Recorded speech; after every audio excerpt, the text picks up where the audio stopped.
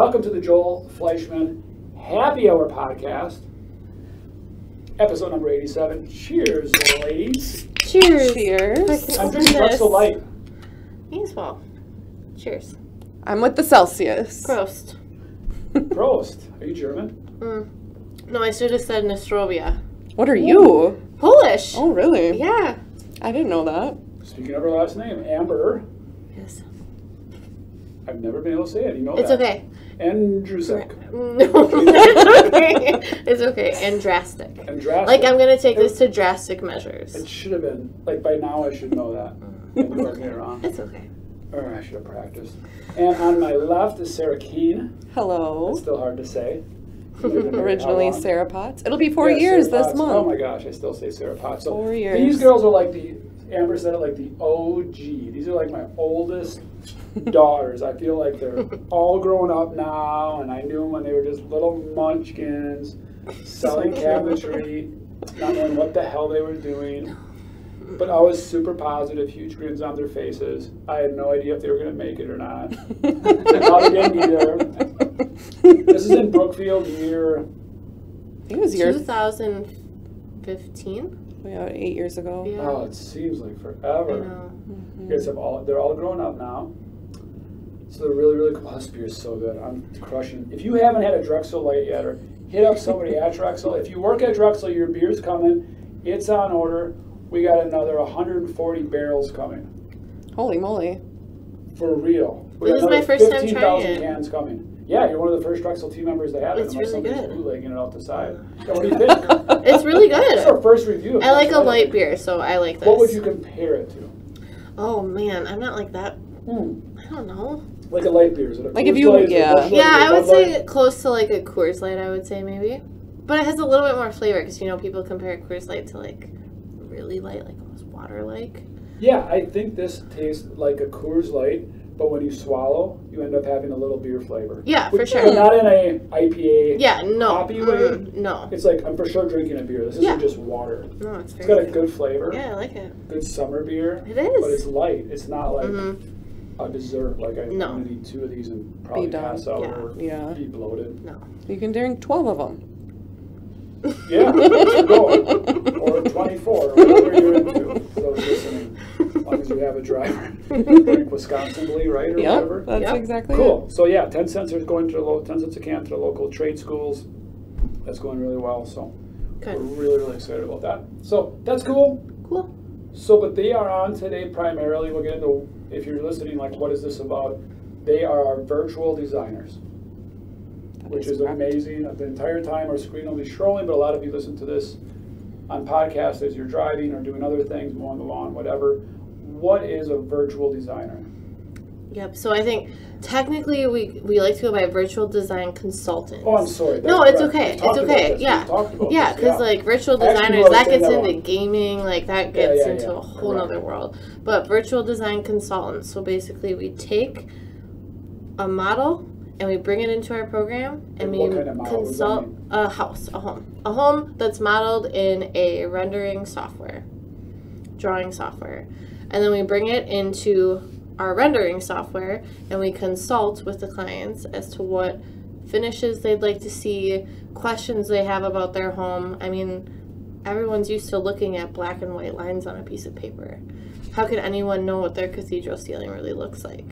So you conceptualize it.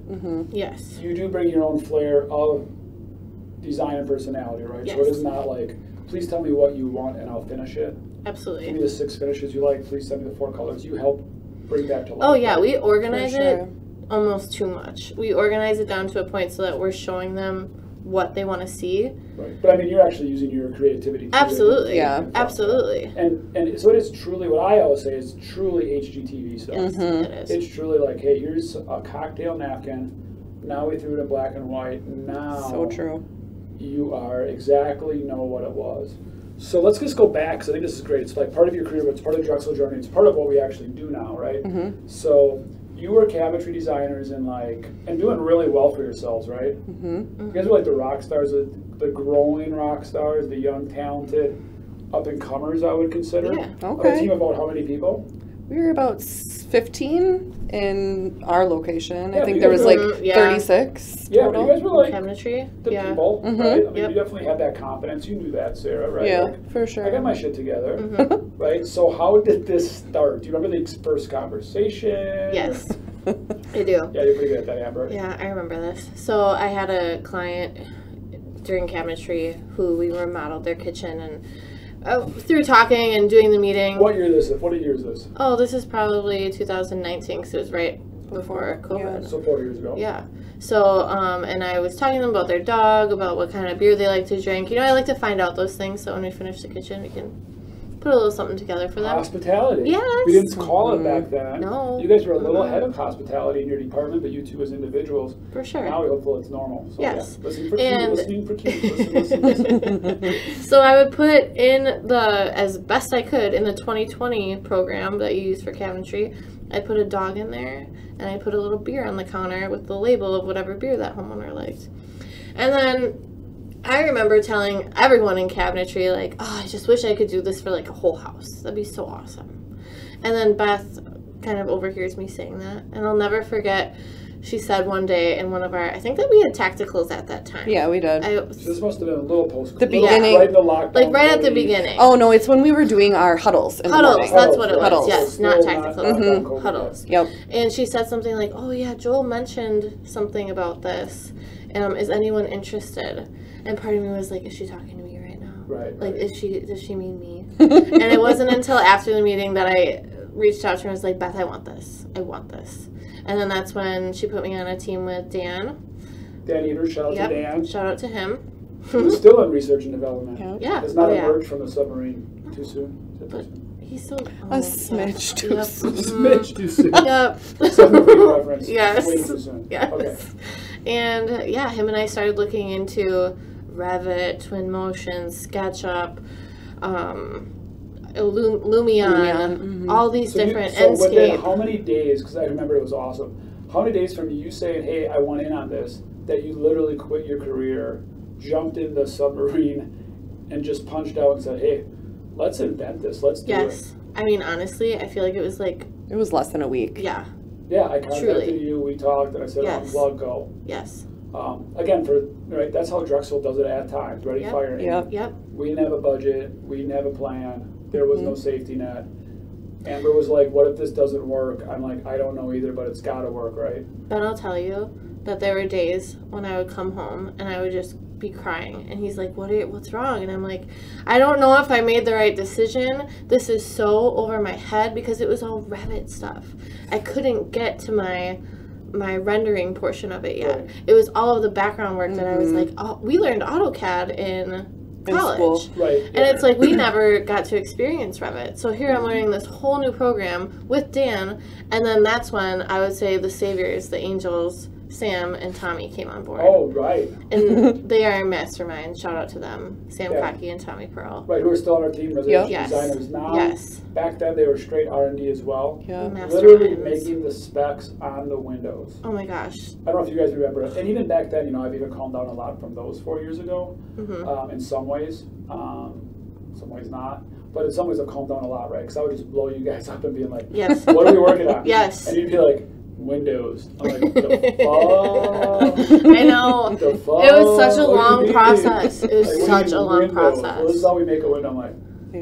and then I'm like, dude, we got like 4 people going down this path. I know. And I'm like, I don't know where we're going. I know. CSV codes, like all things that I was like, am I cut out? What for am I this? What am I doing? doing? Yeah. Oh, yeah, for sure. So when we finally got it And we to have a no point, market, we have no customers Yeah. no, asking for it, really, right? No. We're bringing this to the market. Yeah, okay, drink to that. Mhm. Oh, yeah. yeah, Okay, seriously.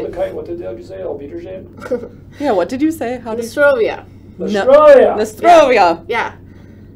My grandma, we always made fun of him, like, it sounds like you're saying still love ya, so we'd always be like, still love ya. I like that. I like that. Were your grandparents very Polish? My great grandma spoke straight Polish. My grandma can still kind of speak it, but That's yeah. awesome. Yeah, all my Yeah. grandparents spoke pretty good German. Yeah. So it was pretty cool. Some of them were my grandpa Guchard, even when he would send numbers, 1, 2, 3, Yeah, Yeah. 5, sure. 6. Let's say it with the accent. Yeah, very Yeah, much, yeah. very strong accent. I love that though. Oh, I loved it, yeah. And then we actually, I'm so old, we had builders that would come that would talk to me in the German. Really? A little bit just to screw with me, right? Yeah. But we Oh my We had gosh. Jacob. Oh, yeah, young man, how are you today? Yeah. Guten Morgen, guten Morgen. Yeah. I'd say, Hi. that's good morning, right? Yeah. So, guten Morgen, Jacob. Yeah. Oh, yeah, I see you. You kind of go on. Yeah. And you just, good German boy, Fleischmann. Yeah. I'd Too say, funny. it was really cool. It's Yeah. good stuff. I miss that. It makes you wish that you knew more about the language, I feel like. Oh, yeah, and the culture and I all still that do. stuff, yeah. Babble. I'll get on it someday. No, so yeah, back to it. I Those was. translators ruined everything for I us. know. Yeah. I know. Okay, go ahead. No, that's okay. Super sidebar. Where was I? So Tommy came on. Making windows. Making windows in the conference room down there for weeks, and it was just like, is there any end to this? And finally it got to a point where we were making the template. Sam was making the This is heavy template. COVID, right? So this is huge. So a template, people don't realize this because some other people will be like, well, we use Revit too. Can't we just give you and Sarah our Revit models and then you guys can render like it plug from and there? play, download it. And it's like, does not work whoa. that way. All of those months that Sam, Tommy, and I were in that room doing CSV codes, creating windows, creating doors, we were doing things that no one else has. Right. So again, if when you talk to our competition and they say, "Well, we do renderings too," I just chuckle. I'm like, no, you didn't have 4 amazing people sequestered during COVID. This is proprietary software that is one of a kind in the world. You have nothing close to this. Yeah. Truly. It is Like, true. I'm like, no, you don't have renderings. That's such a lie. Yeah. But No. we do what Drexel does. Like, that's crazy. There's Like, go ahead no and copy way. it. There's no way unless so there's something that you can do on Revit called model in place where you can pretty much create anything. But do you know how time consuming that is? Right, especially Right. like our competition. Those Yes. home design service companies Yep. that are lumber yards, they're not investing in No, this. no. So Good the luck. investment overall is just insane. The amount of time and effort. So that many went into hours it. and years did it take? How many years did it take them more back? So we started in 2019 because it was April of 2020 when everything went down. Yep. Yeah. And I remember being at home doing this on some days when at first that started. And then we came in here to Campbellsport and we just cranked They it all. kept And we working were in here here. probably. When did you come on to residential design? I came Was that on 2022? in August of 2021. One. So yeah, it was a year. It was at least a year. Four Yeah. people. Yeah, at least a year. Full-time wages, every day, all day R&D. That's Yes. amazing. Yes. That's amazing what we have up there. That is like people's blood, sweat, and tears So times true. a million. Mm-hmm. You're gonna make me cry. I'm gonna cry. I'm gonna cry. It's so cool. I mean, we have so many people that watch it internally at Drexel that go, why isn't every builder in the state? Why would any homeowner not use this service? Right. Mm-hmm. Yeah, we're okay busy, but not that swamped. So Sarah, how busy are we right now? What's the lead times? What do we charge? Like, roll it out to me like I'm a 5th grader.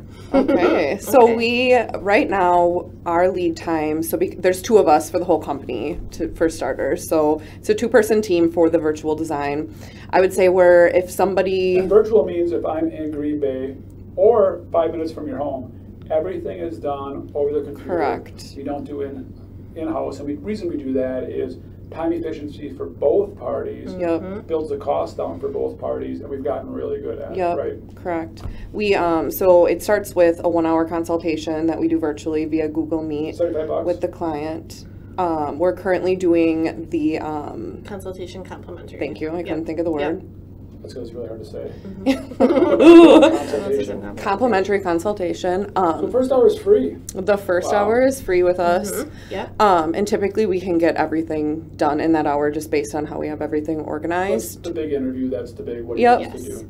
Yeah, and then a big thing for us is if clients have Pinterest boards, we connect with them that way, and that just saves so much time on our end too, because most ideas come from there these days. Yeah, as they should. And then so every project we have done is different, but to give kind of a generalized idea, if somebody chose to do the interior or the exterior and then the interior main spaces, which would include the foyer, dining room, great room, and kitchen, that would take us about 2 weeks to turn that around. If someone just did the exterior, it would be about a week. And then the average cost of that?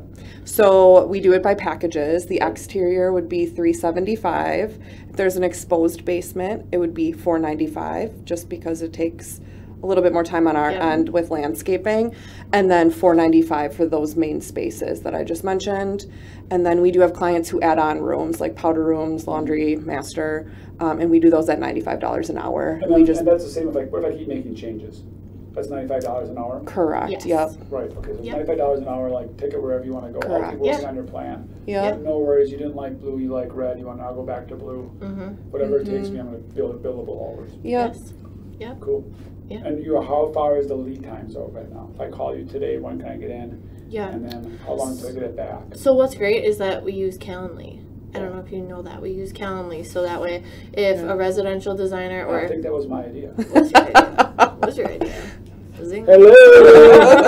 I do have some ideas. I do have some ideas. There are once in a while, maybe only a couple times a week, where I'm like, you know, ego kicks in Superman cape, where I'm like, that's why I'm the CEO. Like, Calendly. Yes. And then there are Tuesdays where I'm like, I don't think I'm worth the price they pay me. Like, I don't know what I did today. I went to like 4 meetings, made people laugh, and then went home. Like, I don't know.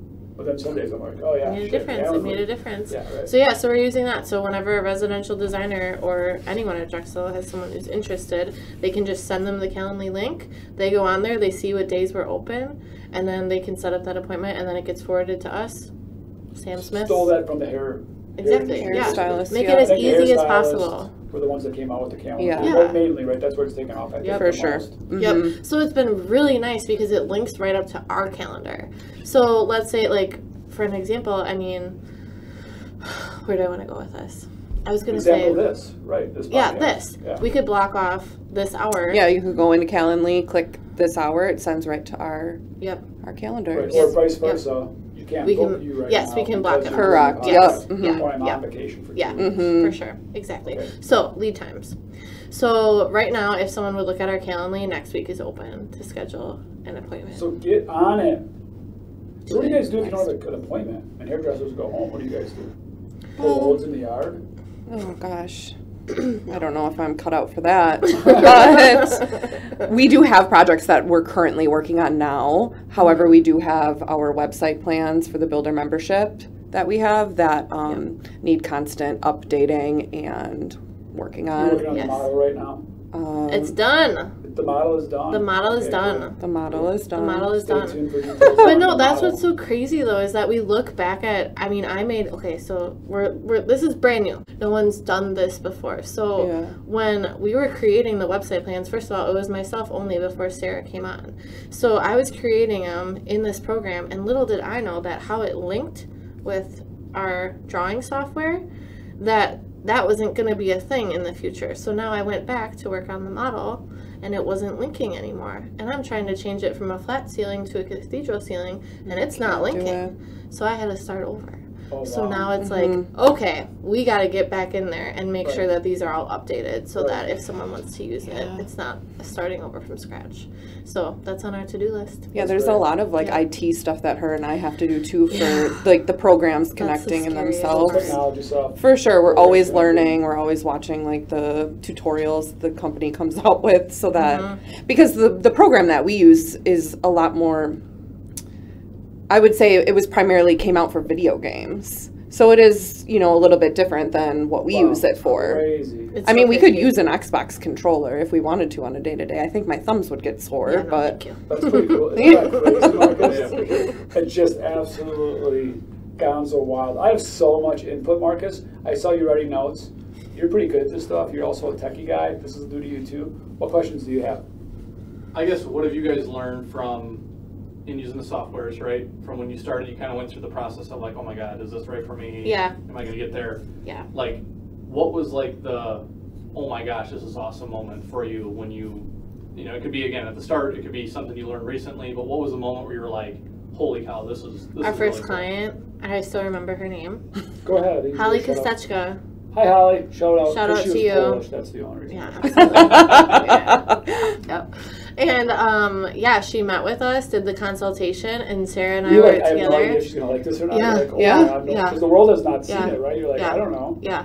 It's just Joel saying it's gonna be great. Exactly. And we did the consultation, she gave us her ideas, and at some points, people say this a lot, like, you guys have design freedom. Design freedom. I don't know what I want to do at the lower level I of think design we need to freedom. go further, right? Like, I think you guys got to go further with that, right? Because Yeah. they really don't. They're coming to you because they don't know and they want to lean on you and For they'll sure. tweak what you. Now you got to pry that information out. Yeah. And be good listeners and find good cues of what they're saying.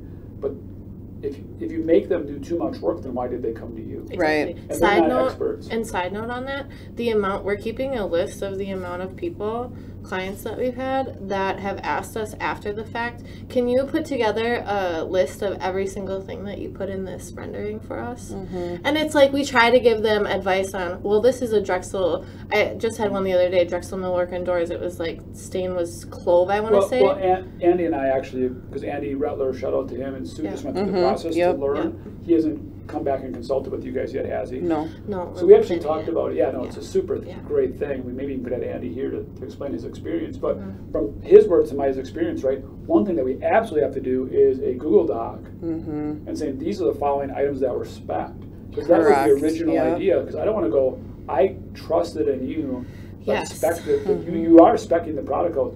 And then it's really simple. They can walk into their builder in Drexel and say, here's my front door, here's my windows. Exactly. Here's the Drexel collection. This is the LP siding that I love. I don't want to have to guess what that was. I So know. For you have sure. to keep I a know. Word document along, a Google Word document, Yeah. a Google Doc alongside it and, Yeah. and do that as an attachment every time for sure. For sure, it's something that we have to start doing. Absolutely, absolutely mandatory for sure. Yep. Yeah. So. Yeah, what What were we talking about?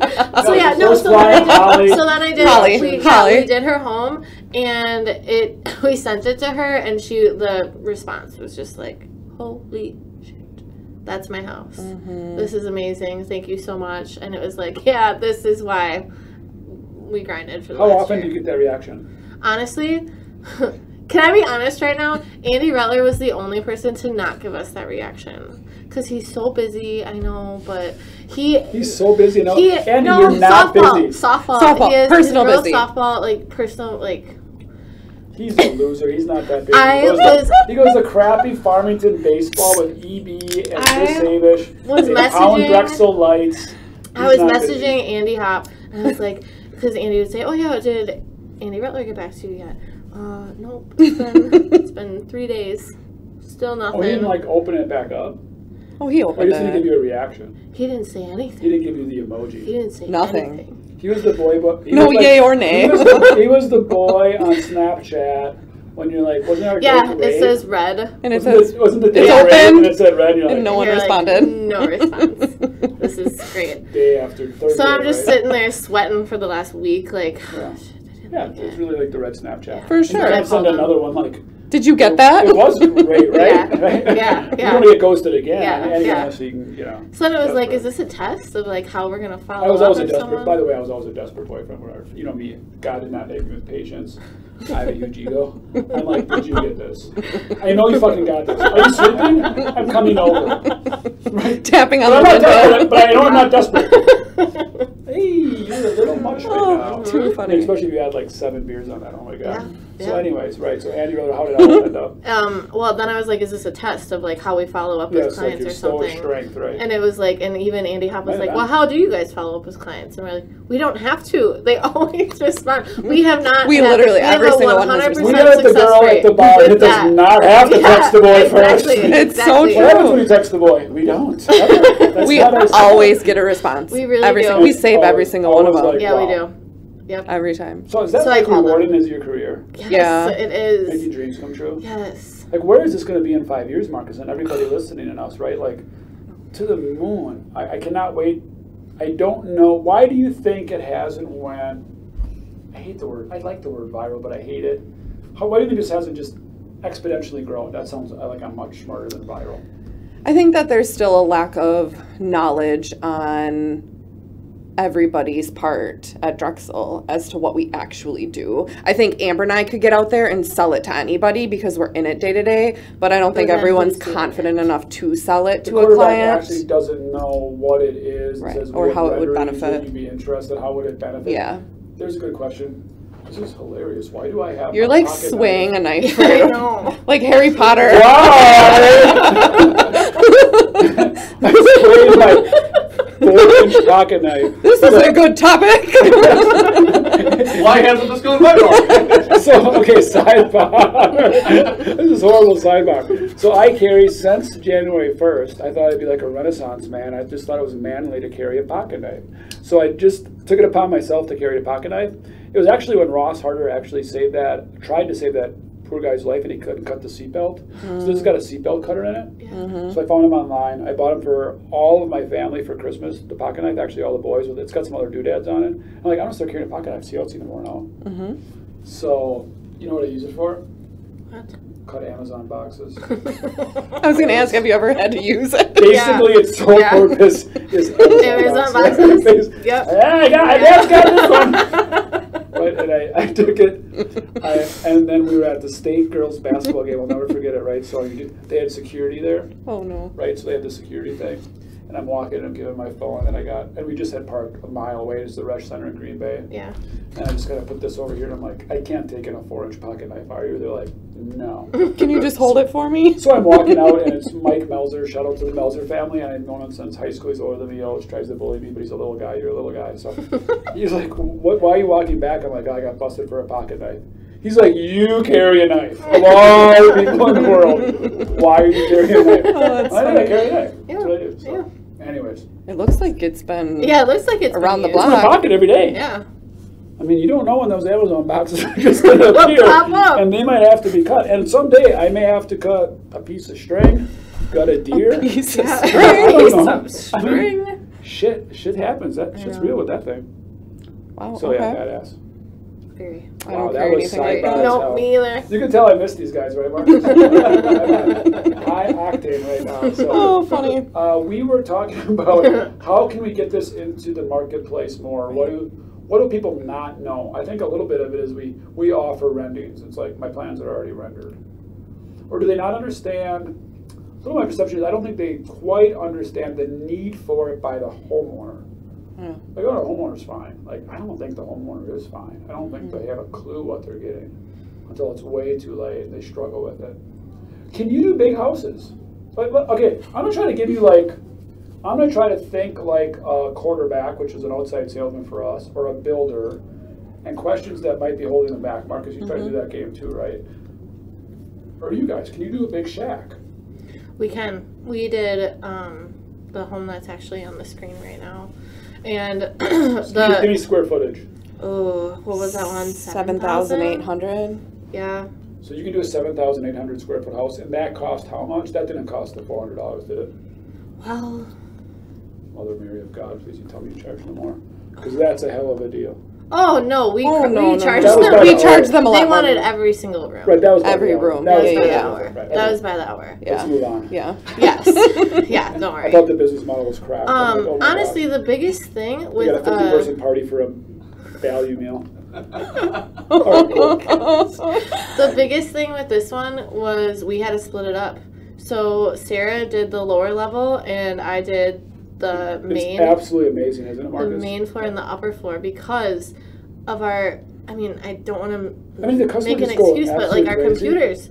computers, there's so much that goes into this: the lighting, the finishes. You broke the internet. We pretty much almost broke our laptops. This thing broke the internet. So we were like, oh, we gotta be careful when we do big ones. But yeah, we can do it. We do will big do it. ones. We can do it. We just know we cost need how more much time. approximately? I don't remember. A couple grand? $3,000. Yeah, I would something say like around $3 grand to between know exactly three- what your Yeah. 7,800 square foot Yeah. house looks like. Yep. Well, and then the That's interesting phenomenal. thing with this one is there were, I think it was like 6 like master bedrooms, Yep. like families that all lived in there, and everyone had a different style too. So everyone had different boards on Pinterest. So it was kind of like melding all of that together. So there was a lot of design. Organization that went into it. Yeah. I think we're going to, I don't know, Marcus, how you feel about this. I think we're going to come back here in 5 years, and you guys aren't even going to be doing this. You're going to have a team that does this. I hope so. That's I the mean, goal. personally, again, right, like Yeah, you're not I've in the industry, lived in a couple houses or whatever, but like I don't know if I was to build a new house tomorrow why I wouldn't go through that, right? Like you would want to see as much as you could, like virtually, like that's what it's going to be, as opposed to, well, I think it's going to turn out really well, and you get there and you're like, I mean, yeah, like, right? Yeah, like, 6 inch. Sure. The first house I built in 2000, we picked out silver ash vinyl siding, which is a light gray. It's still, the house is still that color. We put it up. It was a sunny day. It had an absolute hue of pink. Absolutely 100% still does, because we blended it with white, and then we used driftwood shingles, and that combo gave it a hue of pink on a sunny day. It was like you said, Mark. It was like, well, you know, it's nice. You're going to talk yourself into it, right? Like, it's not really. I'll never forget when we built the house that we're in now, which is a very nice home. Pam, shout out to Pam, who's never listened to one pod, but I also shout out to her, so if she ever does. She was like, I want the roof line bigger. I don't think it's big enough roof line, which that happens a lot. People want this roof line, right? That looks flat on the 2D. Yeah. And I'm like, honey, it's already like 812. Oh, yeah. It's a fairly big house. And it's fairly cut up. She's like, no, I think I want it bigger. So I think we did it 1012. Some spots are 1212. Wow. And I'm like, yeah, and we're on top of the hill. Yeah. I'm like, oh shit, this thing's gonna be like a castle. Yeah. Like for real. This is what you like. Oh, I love that. I'll never forget. We're pulling up the driveway the day the trusses were set. She's like, well, it's not going to be that big. Oh, no. Boy. Oh, boy. Oh, no. Oh boy. Oh, no. This is like after the 100th time that I told her that we didn't need that big of a roof line. Yeah. I was like, well, we can't shrink it. But I had to come back and like pull it down. Yeah. And we're sure I'm not redoing it. She's like, really? It's going to be that big? I don't like it. And you That know, happens. I don't think we understand how often that happens. 'Cause, Yeah. you know, we never told the builder. Right. We never came back to Kevin. You just Soy. deal with it. You just deal with it. You live with it. And yes, we do. Do we love our house? Yes. Is Yep. the roof line too big? Yes. Did I overpay for that? Yes. Do you think that she would have paid $375 to no? $375,000? I would have forced her to pay that much. Again, the $375 to see to that. me seems comically cheap based on a small 3-bedroom ranch right now is $500,000. Yep. Would you, to trust and ensure your design selections are what you want on a $500,000 investment, why don't you hire a consultant? For sure. Okay, think about starting a business, right? We're going to all throw $500,000, and that's a really economic house right now. We're going to each throw $500,000 into a pool for a business model. If somebody came and said, you know, the percentage of that, 1% of 500,000 is $5,000, right? Right, so it's like 0.01% of your investment. I can give you a business model and give you a risk assessment and really lower your risk of the chance of your business working or not. For like 1/4%, it's less than 1/4%, truly. It's like 0.2% of your investment of your home to make sure that you are going to love what you are picking out. For sure. No, I'm good. Yeah. Right, it's comical. Yeah. No, you know, I can kind of tell. I think the business is going to work, but I appreciate it. You're always going to have those people. Yep. So, you know, one thing that I think we could talk about, which I've been talking about a lot, I don't think you guys have ever heard this from me, but I've been saying it all the time. I read a book on hospitality. So I'm sure you guys are not surprised by that, right? And there's 100 people in the room, and this happens in everything. And I don't think we've talked about this on the pod yet. I don't think so. Right, so there's 100 people in the room, and this works in every new trend. 17 people are early adapters, mega fans, trendsetters. If you think about it, and I'll get to that, 67 are somewhere in the middle, and listening and will adapt once their friends talk them into it, and 17 never want to change.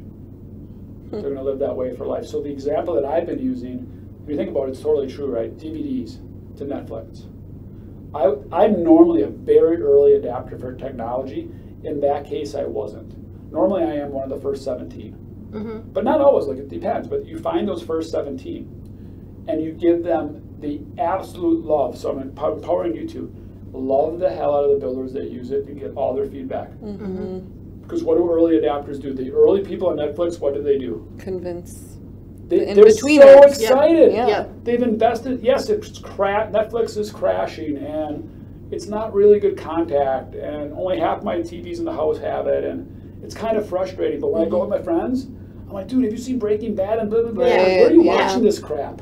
Yeah. Netflix. And I remember going, my wife and I would get home and we'd be like, we weren't part of half the conversations. Yeah. Right. Mm-hmm. And it was like, okay, DVD, I gotta try this Netflix, right? Mm-hmm. So I was one of the 67, but there's still 17 people out of that 100, right, that are on VCRs, and I get my Sunday paper and I read it, damn it. Yeah. Don't talk to me about this Yep. Netflix crap. Mm-hmm. So what we used to do at Drexel for 30 years, we launch a product, and myself, I didn't understand that. I'd launch it and I'd be like, this is for everyone. And I think we're trying to do that with this, actually. I Yes. think we said that a few times today. Well, you kind of talked on this a little bit with Offsite, a little bit, right? Huge on Offsite. We went to Lambeau Field with Offsite. Like, everyone kind of remembers that, right? Yeah. We built a house on Lambeau Field. Joel and Jason Blinker had this huge luncheon and said, half of the homes we build, you builders will convert to this in less than 5 years. This is the way of the future. That's how we marketed everything when we launched things. And you guys are still a little bit talking that way, so maybe it's a good pivot for you guys even. What we did totally wrong, right? So we talked to 1,000 builders there that day. 170 were like, this is so cool, I have tears in my eyes, sign me up, I'm never going back. I don't care if it's got some problems, I don't care if it's clunky, I don't care if it crashes a little bit, I don't care if you gotta move some windows, I'm working with you, I'm all in, I loved it. 67 were like, well, that's cool, he built the house at Lambeau. We'll just see how it all plays out. And then what we didn't realize, 170 people were like, dude, that's so dumb. Drexel's totally off base. I love grabbing a hammer. That's never going to take off. Screw Drexel. They're not who they used to be. And we guys looking for a new supplier if this is the way they're going. Right. So every person that you're getting excited, you're actually pissing off at the same time. So what we should have done was had a builder counselor. If you're super pumped about Offsite and want to learn more, come to room F. Let's sit down and talk, and then give them all the love they deserve. Like, this is going to be clunky. This is going to be bad. Do you sure you want in? Invest in the future. Be one of the first people to download the app. It might suck, but this is the way it's going to go, right? Yeah. And I think maybe in virtual design, we have to do the same thing. For sure. Find that one builder and then treat them like absolute gold, because they'll do all the selling for them. Right? Find that one builder that's like, I'll give them a shout out because they've been a recent big customer, right? Signature Homes, you walk in their offices right now, shout out to them on their digital billboards, in their marketing is like, we bring your homes to life. We take your homes and bring them to life here at Signature and Fond du Lac. And again, shout out to them guys, Glenn and Mason and all the boys up there and girls. So that's really cool. And I think we have to embrace the customers that want it, but also not slamming the ones that don't. It's here as a tool, it's here as a design service, a consultation. We think it'd be interested in you. If it's not, we're continuing to support your VCR and your DVDs. But we're here.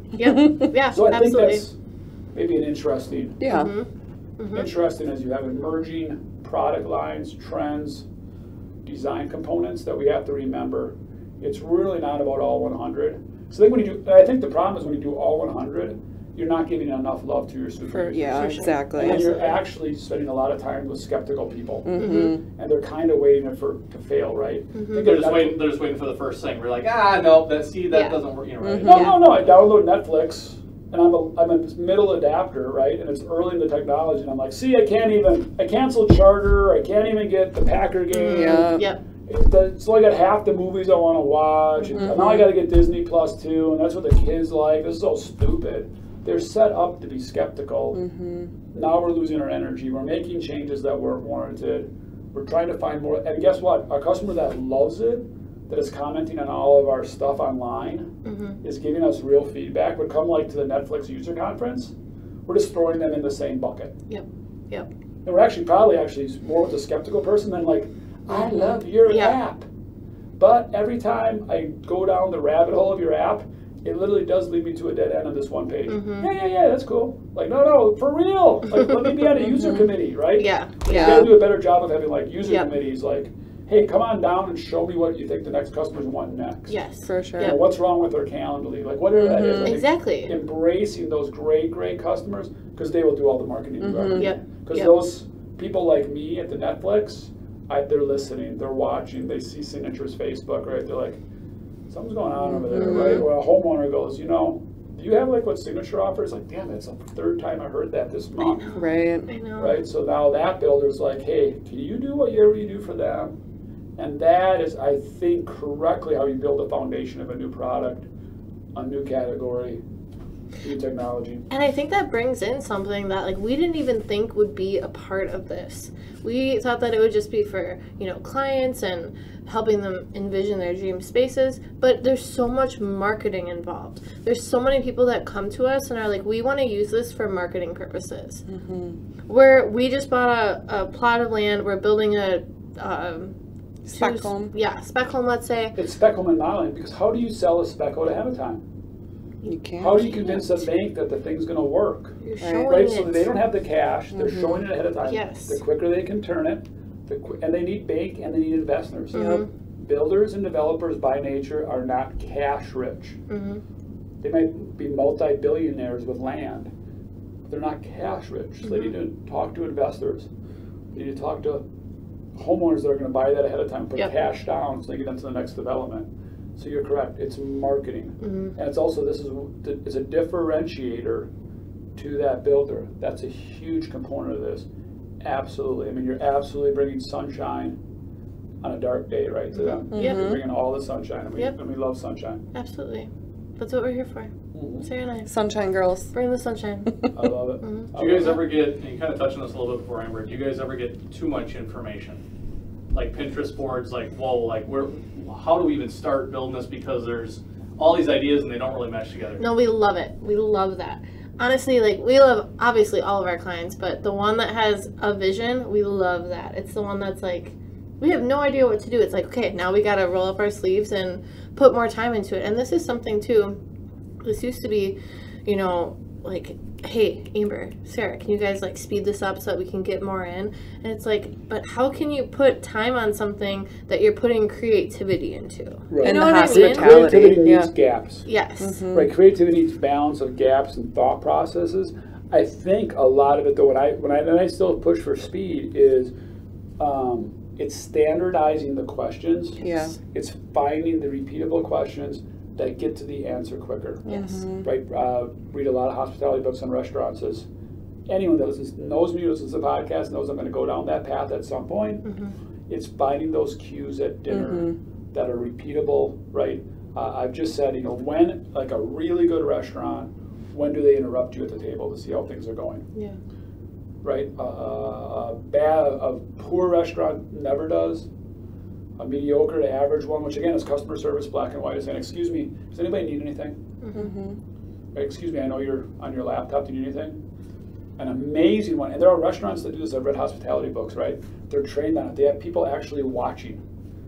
As you put your coffee down, they're walking over, right? You're on your computer and you're totally, and the second you pick up your coffee and you put it down, that's when they come over and it's like, do you need a recap? Do you need anything? It's all timing, right? Yeah. But how do you find those cues within your questionnaires, within your Pinterest boards to speed it up? Yeah. Without them feeling like they're sped up, right? Without them feeling like that stress is on there. Yeah. Yeah. So like Pinterest boards, not having a vision. Okay, you don't have a vision. Now I'm going to give you some again, especially if you build your team to 5, 10, 20 people, you have to start thinking and writing. You're good note takers. What can we say that always draws out that response? Right? We used to talk in the cabinetry world. Do you host parties? Right? Without actually saying, do you need a room for a large group? Et cetera, et cetera. What questions can we ask in the virtual design world that gives us a like better that? idea of their style And what gets you to put in closer there. quicker, right? Yes. Versus talking for an hour and a half or something, 300 Right. Pinterest boards that I'm kind of piecing together for you. But I mean, speaking more on the future of this, like, I truly see this as, it's a virtual design consultation. And I just want to kind of pick your brain on this. Yeah, it's good. I feel like So this there is all off the board right now, everybody. Going off grid. Sarah's kicking me under the table now. Like, what is she about to say? I love it. I feel like, are we ever maybe going to get to the point where there's some hand-holding at Drexel with selections? Meaning having like an in-house interior designer to assist homeowners with selections. I don't know. I don't know that answer, right? That's a great answer. would they pay for it? Is it warranty? And is this close enough? Yeah. Or is this actually what they want? Yeah. Like, again, if you actually end up with a spec sheet here, exactly. If we have a spec sheet here, that takes that need away. Yeah. And I know me and I'm not answering that question, so because I don't know what the future holds, and you guys are going to define that, as everybody else in the Drexel team. But I guess in my opinion is, if I'm getting 95% this close through a few consultations virtually, an interior designer for 7 or 8 hours sitting with me at Drexel, I want to poke my freaking eyeballs out. I just don't know in 2023 and 2025 who's going to want to be like, let's sit here on Tuesday from 8 a.m. to 4 with an interior designer that's going to handhold me and pick everything out. Because Sarah and Amber and her team just did that, and I like that. Yeah, and I don't need to like go through it another time for 8 hours. Yeah. I mean, so that's where I'm. No, at. Like, I get that. Marcus, what do you think? Again, you have a different opinion. No, I agree. Same thing. Yeah, absolutely. Why would you? I mean, I don't know if that'd be a generational thing. We're an older, I don't know. That's the only thing that comes to my mind. Why they would want that, where it's that conversation, and it's other than that, like, why would you if it's being generated? I just don't know who has time for that anymore. When I can accomplish it here. So that's kind of what I wanted to get at, was the time aspect of it. There's 2 of us for the entire company. If we are doing the virtual design for the client, so far we have not been providing spec sheets. It's pretty much been those like onesie-twosie questions. Yeah, like, if someone really knows, then we'll do it. But we really haven't been doing that. So if that's something that we're gonna move into doing, like, I see this blowing up quick.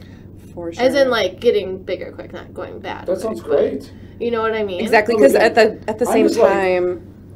I just think it's great. Go ahead. I was just going to say, at the same time, that's what an interior designer is providing for clients, is like, for lack of a better term, mood boards is what a spec sheet would be equivalent to. You know what I mean? And if we're giving them the exact information. And spoiled little brat that I am, or Pam and I are, right? We did our basement, and our interior designer actually, like, not only did the mood board, we were like, go get it. What do you mean? Oh, like went to the store and bought like a light or something? Yeah. That looks good.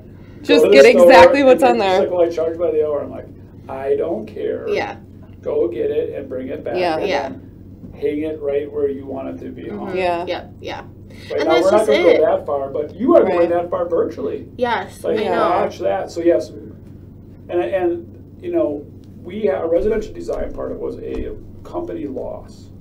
So you still have to think that way. I think you're still thinking that too. Like our cabinetry design, every design is a loss because it's not revenue generating, is what that means. This still builds revenue, right? So this is a service, but it's a profitable service. So 10, 20, 50, 100 people in this department is good for Drexel, but good for the builder.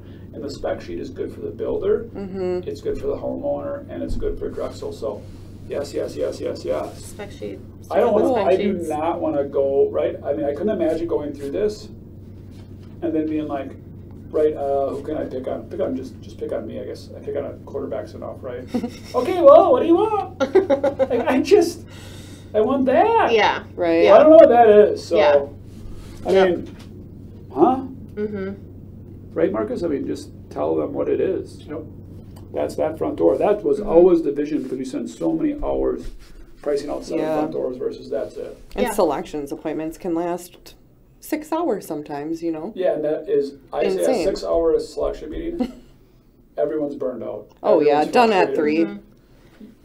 People get in the car and they're in tears. Like, what just happened? I've gotten that so many times, like back when I was in cabinetry, how like they would come in to see me, let's say before I ordered the cabinets, and I'd have everything laid out for them, and they'd be like, I don't even remember what I picked, because I went in there and I picked everything and I didn't know what it looked like. They get home and like, what's our kitchen going to look like? I don't know. For sure, and that is stressful. So imagine having this. Yeah. Like, you that's what watch I it want. every day. Just get with that. And you get so excited, you show your friends and family. Oh, I'm so over it. We're over the moon on time. We're at that time. Big giant billboard. What do we got and why? You go first. They're waiting. I don't know. Okay, mine would be. This is a 2-beer podcast. Woo! Yeah. Mine would be the reason someone still believes in the goodness of people. Reason being, it just comes down to, like, be kind. I mean, shit goes wrong all the time, but kill them with kindness. That's a shout out to Grandma Betty, also Nostrovia. But, yeah, she would always say, whenever I would complain about something, Amber, just kill him with kindness. And that's how I feel like I live my life. I feel like you live your life that way too. I really feel like I do. But there's no downside to that, right? There's no downside to that. And I do think we've talked a lot about Mother Teresa. That is how you change the world. Your kindness helps somebody else. That kindness helps somebody else. That one door you opened up for somebody, that one situation you de-escalated is going to help somebody else and help somebody else and somebody else, and that's how you change the world. Absolutely. It's a toxic world out there at times, so being that one ray of hope is so powerful. Sunshine girls. There you go. Speaking of toxic world, okay, so Amber and I were talking about this on the way here. I have a 2-year-old. Well, she'll be almost 3 in August. And I read this years ago, prior to having kids, that we all know what social media has kind of done to the world, self-esteem, things like that. And after everything I've been through this past year and just changes my body, everything has gone through, I've been living by this motto that no matter when my daughter wants to take a picture, whether it's with me or I'm in the background or whatever, never make a comment about anything. Just take the picture. Smile. Be happy. Be present. It doesn't matter what you look like in that picture, because how you react to that is how future generations are going to see themselves and how they're going to react to themselves. So that's kind of my take on... Just take the picture. Just take the picture. Is that your billboard? Take the picture? Take the picture. It doesn't matter what... We got to take a little time out, though. We got to do this, even though it's 50 minutes. And if you're still listening, we appreciate it. No. So Sarah has had a life-altering event. I have. So let's see how long this takes. Hopefully, I don't know if I'm going to cry or not. I probably will. Oh, gosh. So give us your journey. So in 2020, I had my daughter. Shout out to Marley. Amber, don't start crying. Or I'm like already heading to the fridge for another beer.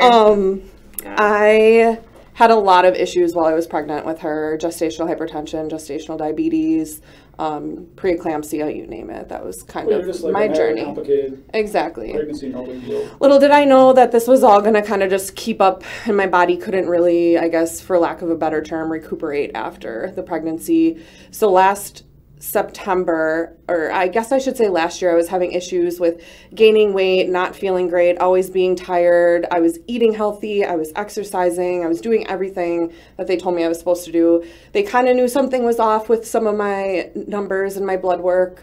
So they were sort of treating, I would say, periodically on it. But then last September, I think it was September 7th, I had a really bad stomachache at nighttime. Ended up asking my husband to take me to the ER at about 3 a.m. You're a tough girl, so like it's on. Oh my gosh, she came in. Sorry to interrupt, but she came in for weeks and would have this little machine on her back. What's that called? A TENS unit. Like yeah, and she would lay on the floor sometimes. I'm like, are you okay? And I still, to this day, Joel, I kick myself. Like, why didn't I tell her to freaking go to a doctor? She's so tough, right? I know. And the thing is, too, on that topic, I had been going to the doctor. They knew things were off and whatnot. So you're at the ER. So I'm at the ER, and at that point, I'm in so much pain, I black out. And at that point, it was 2.5 weeks. I got transferred from that hospital to a different hospital because my kidneys had stopped working, and I needed dialysis.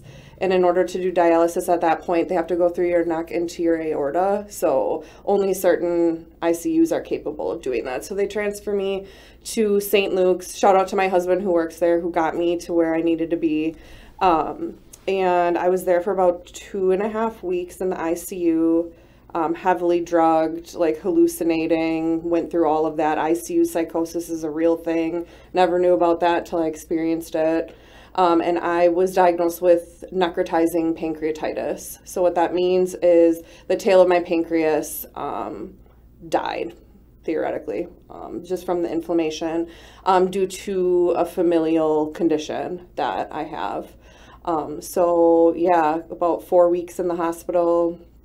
I finally got released after crying to my hospitalist because I was literally, my parents were at a point where they were like, either she needs to go into a psychiatric ward or she needs to get out of this hospital. It was withdrawal, all of that. I mean, I never understood. I never have really done hard drugs like that before. So I never understood that world. And to be going through an actual withdrawal is the craziest experience. So, because I was on like a push, you know, like the push heavy meds. So, and the craziest thing, and I haven't even told Amber this, which is super weird. So while I was laying in the ICU, I had a couple hallucinations. One of them being I would see myself coming through the hallway in, I had high-waisted jeans on, a pink sweater, and I came in and I was hugging all of my nurses and stuff. And I would see that from time to time. And couldn't have been more real. Yeah, oh, it was me, 100%. And was it a vision of you? It wasn't a dream of you? It wasn't no, like a it was like me. That's her. Yes. I'm looking at her. Because the room is just made up of all glass, so you can right. see everything out there. The craziest thing, now that we're talking here today, I've never told anyone this, is I had like visions. I didn't see it, but I had like visions, feelings that I would be here with you today talking about this story. Stop it right now. Like, so weird. I've never told anyone that. But yeah, so... Yeah, so we decided we weren't going to even talk about it. I know. So yeah, needless to say, I finally get out of the hospital, and then I started dealing. I didn't realize how long this was going to be of a recovery. I would say within the past couple weeks is really when I finally started to be stable. But I had to have drains put in to drain all of the fluid in my abdomen. I had what was called compartment syndrome. If you don't know what that is, it pretty much means that your body's swelling up so much. I pretty much was like pregnant with triplets in the ICU, so all of that pressure caused major back issues. So my back completely herniated at one place. So I was kind of going through all of these issues. Like, am I ever going to walk again? I was wheelchair bound, going to PT. I mean, totally sidebar, right? I'm 4 layers away from Sarah, texting your father-in-law once in a while, like, where's Sarah at? I'm hearing, I'm talking to Amber occasionally, other people obviously that you're close to, and it wasn't good. It wasn't good. Like, I didn't get good stuff. I'm like, is she ever coming back? It wasn't about work, but is she ever walking? She could be okay. Is she going to live?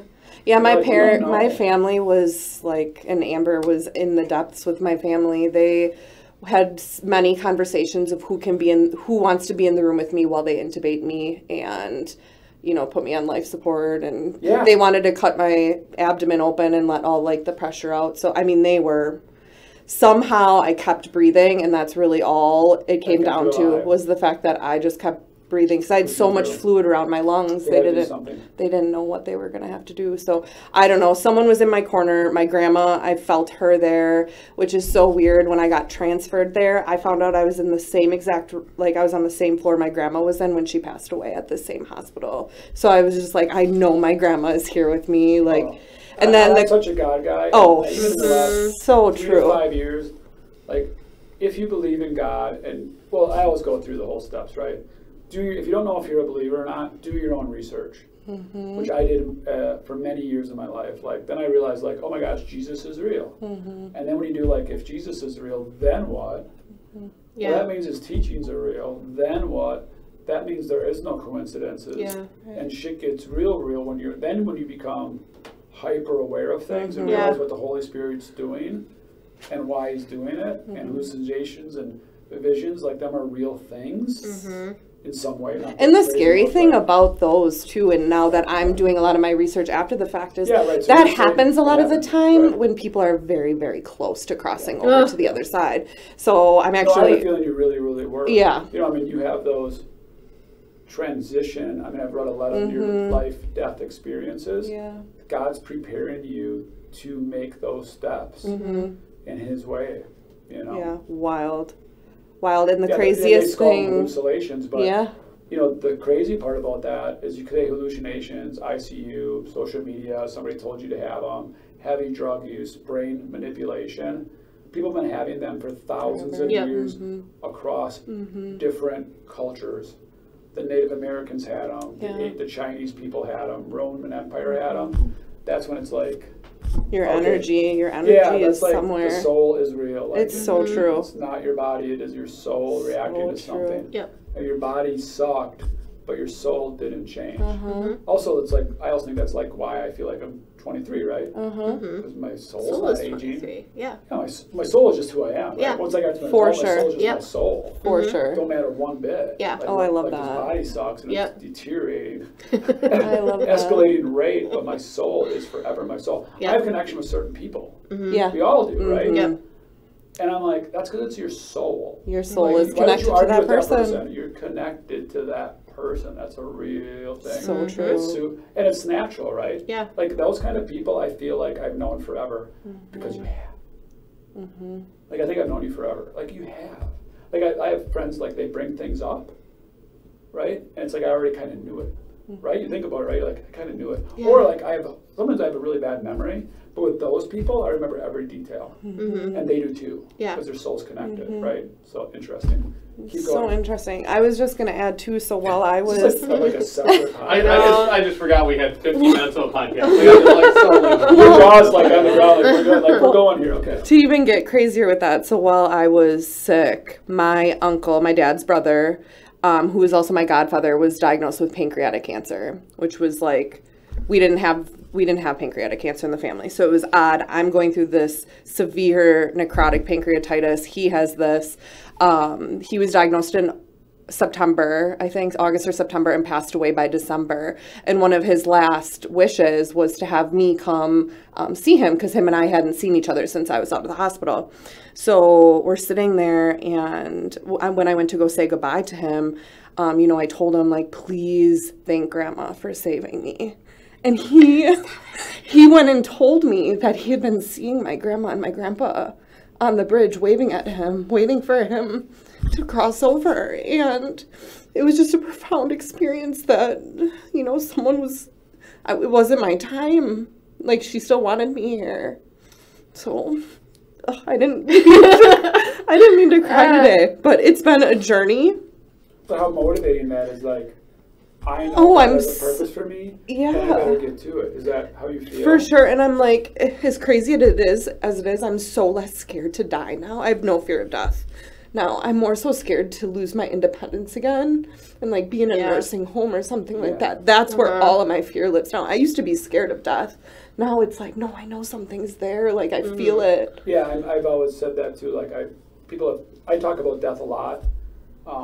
You and my wife's always like, gosh, you talk about death a lot. I don't fear it. Yeah. I just can't believe 7 billion people on the planet don't ever talk about death. Yeah. Like, I'm like 50 years, I'm 49, I'm pretty sure something's going to happen that we don't talk about. Yeah. But yet I have no fear because it's a transition. It totally is. It's a transition. And so many people with near-death experiences are no longer fear death. And No. yours wasn't to the extreme level, but it was pretty close. Yeah. And I do think even...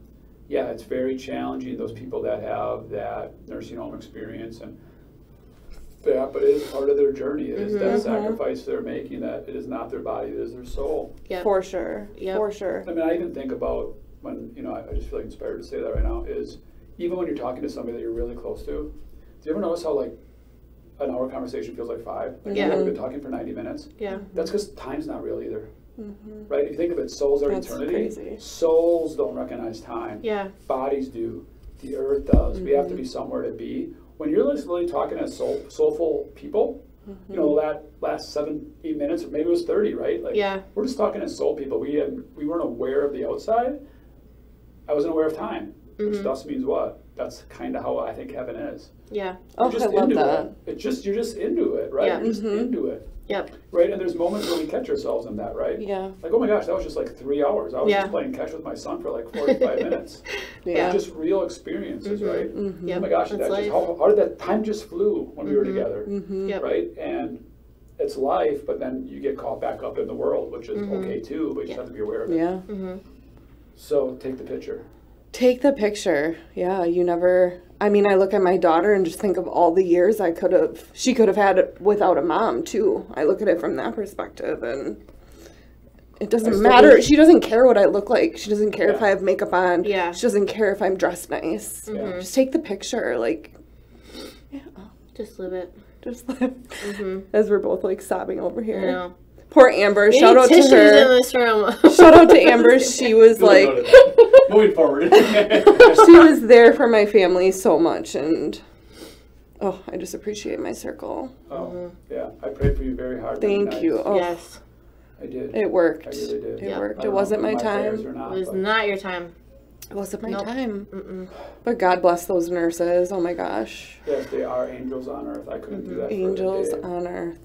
They really are. There's amazing people in the And the world. doctors too. But man, those nurses, they just get so close to your family. They go And, day minute by minute, hour by hour. yeah. helping you through whatever needs to be helped with. And it is supporting the family and friends as much as For it is sure. Yep. the patient, as hard as that sounded for you. So we're so glad to see you. Have you Thank back. you. I'm We so love you happy so to be much. back. So glad that you're back. We'll reconnect. We'll have another. I have a feeling we're going to have another podcast with these ladies at some point. Heck yeah. 87's in that. the book. Love you all. Peace.